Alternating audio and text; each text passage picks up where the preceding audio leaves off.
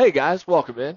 Garbage Time Sports, Joe Shad going solo. Wanted to give you a little weekend preview of week 4 of the college football season. This looks like a fun one. We definitely got some very fun matchups that we need to talk about. There's going to be some good games. We got some sneaky fun games. And of course, I got a couple of picks for you as well. You got NC State going at Clemson. We'll see what Clemson really has. Not that NC State's actually any good this year. We saw them get their doors blown off by Tennessee.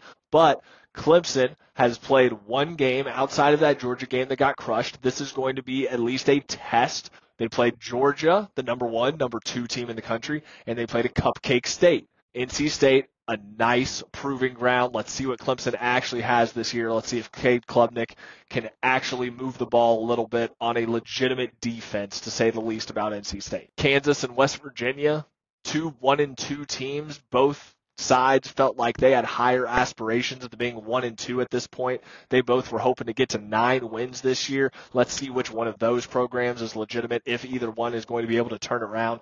The winner of that game is probably going to be that team. USC at Michigan is a fun one. This is absolutely a big rivalry game. These two schools do not like each other, and now they're conference foes. I like that about conference realignment. I like how we have more bigger games like this.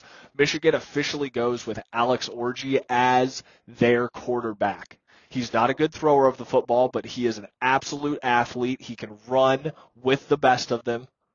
And that's tough to stop in college football. That 11-man run game, that QB power game, having that in your arsenal and then throwing it just enough to be able to win games, that's a recipe that can win you a lot of games. Michigan is still a big physical team. They have a fantastic front 7. Don't let that Texas game fool you too much. Michigan still has a fantastic defense. The secondary is a little weak, but a fantastic front 7 for Michigan.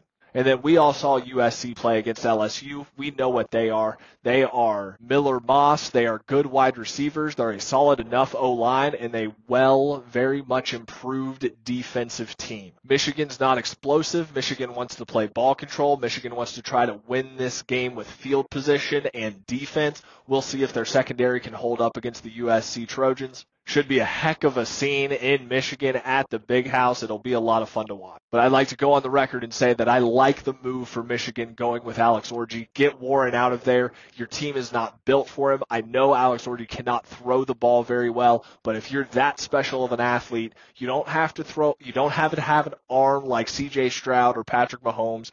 You just need to be good enough. If you're that athletic, you can make some things happen. Should be a fun one. I'll be tuning in. Obviously, I can't wait. Another fun one, we got Utah going into Oklahoma State. My main note on this game is, are we allowed to call this game Cowboys versus Indians? Are we allowed to do that? The Cowboys versus the Utes. This is Cowboys and Indians. This is childhood, your favorite game, running around with your toy gun shooting your brother. This is Cowboys and Indians. As far as these two teams go, Oklahoma State, best offensive line in the country. OK State always comes to play when it's actually Big 12 conference play. They kind of play with their food in the non-con, but here we go, conference play. That's right, conference opponent, Utah in the Big 12. Is Cam Rising back? Is he not back? I don't know. Utah's much better with Cam Rising than without Cam Rising. We know that. This is going to be a fun game, but mostly just wanted to get that joke off. This is Cowboys and Indians, right? Tennessee at Oklahoma. On paper, this looks like a fun one. This looks like a high-powered offense against a very solid, very good Oklahoma defense in Norman. Oklahoma getting their first real taste of SEC competition. They get them at home. Big game, number 7, number 15. This game's going to be awesome, right? I don't think it's going to be awesome. I think Tennessee is going to eat. I think Tennessee is going to win by 3+ scores. I think Tennessee is going to absolutely run Oklahoma off the field. I saw a hilarious tweet today from a Tennessee Twitter account with a picture of Oklahoma Stadium. And the caption was, "Where's the rest of your stadium?" Oklahoma does not have that big of an arena compared to some of these SEC schools, especially Tennessee. Tennessee will have no intimidation factor walking in to Oklahoma at night. There will be none. They're used to much bigger and better things. No offense to the Oklahoma Sooners. The Oklahoma Sooners are going to be a solid, fine team this year, but they have a tough schedule. They don't have as much talent as the rest of the top of the SEC. Tennessee has looked like absolute gold coming out of the gates here. Their offense is electric. This is my number 1 nuclear missile whale play sort of bet. Give me Tennessee, lay the 7, no problem. If I'm wrong, I'm wrong. Right now I'm 6-4 with my college football bets. That one hopefully making me 7-4. But give me Tennessee. Give me Tennessee big. Nico has been as advertised, as well as a run game that can eat you up, and they're very solid on defense as well. Got a very good defensive line led by, I think his name's Pierce, top 10 type NFL draft pick. Really, really good team. I like Tennessee. I like Tennessee in the SEC. We'll see what they can do later on in the year. But in this game specifically, yeah, Volunteers roll over the Sooners. Something that you can't go through without mentioning. You got Iowa coming into Minnesota. That's a fantastic rivalry. I live in Minnesota. These two states do not like each other. That's always a good game. That's always a big game, especially for these two states. It's going to be ugly. It's going to be defensive. Both teams don't have a great offense. We know how Iowa games go. It's going to be ugly. It's not going to be the most fun watch, but if you're there in person, those pads are going to be cracking. That one will be a lot of fun to watch in the stadium, and those two schools, those two teams, these two states do not like each other. Iowa versus Minnesota at night, 6:30. Going to be a fun one kicking off in Minneapolis. Feel like we got to throw out Michigan State at Boston College. Again, this is at night. This is the red bandana game in honor of the 9/11 story, the Boston College graduate. Can't remember his name off the top of my head, but the red bandana game. It's an emotional game. It's a big game for Boston College. That stadium should be rocking on red bandana day. Michigan State, they're one of my favorite watches because of that quarterback, 18-year-old true freshman Childs, I think is how you pronounce his name.